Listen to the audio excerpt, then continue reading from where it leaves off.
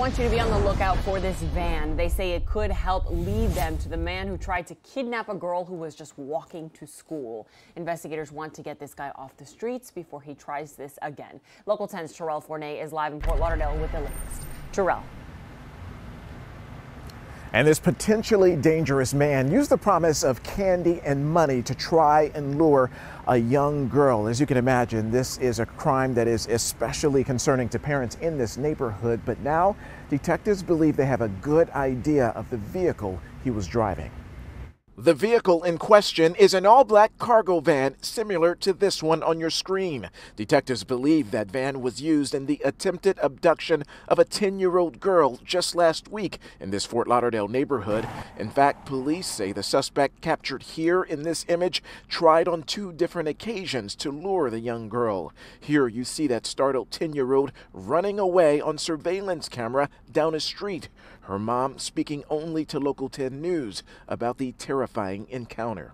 And then when she was running so fast, she noticed that her lace was loose. So she went down to tie her laces. And when she looked back, she saw him still chasing after her. Officers going door to door at one point in the neighborhood of Bennett Elementary in the 1500 block of Northeast 17th Way. The suspect is believed to be between 30 and 40 years old, standing about 5'10" to 6 feet tall, and has receding brown hair. And as for that older model cargo van, it has a sliding door with no window, some rust spots, and it may have damage to the rear light and/or rear door area.